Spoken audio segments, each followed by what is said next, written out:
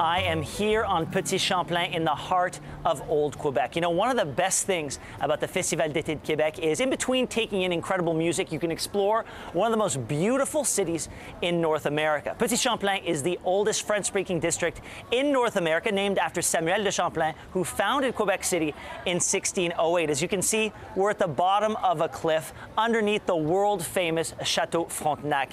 This is a tiny little area of Old Quebec, but it is so popular with over 1.5 million tourists taking in all the restaurants and the shops and the street music all year long.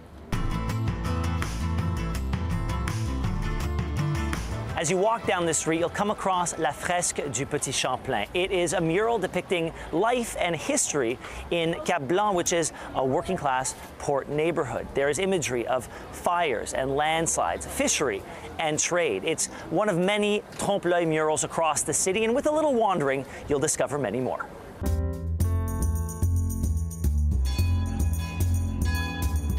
If you keep walking, you end up here in La Place Royale, which is a cobblestone town square, and it literally feels like a step back in time. It's home to all sorts of restored buildings from the 16th to the 19th century. As a matter of fact, this church right behind us, Notre Dame des Victoires, it is the oldest stone church in North America, dating back to 1688. And pro-Hollywood tip, this is also the location from a very famous scene from Catch Me If You Can, starring Tom Hanks and Leo DiCaprio. No surprise, it stands in for France.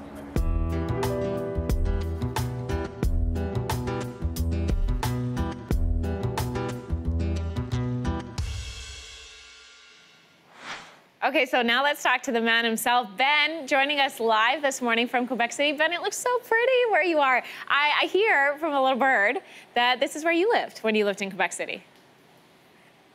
As a matter of fact, it is. I lived in that area, just about a 1-minute walk from the Place Royale when I was studying in law school. And the view from my couch was spectacular because as I sat there watching TV or studying, I could see the Chateau Frontenac, absolutely the most beautiful place you could possibly live in one of the most beautiful cities on earth. Thanks for watching. If you like this, be sure to subscribe here. And you can check out more Your Morning videos right here.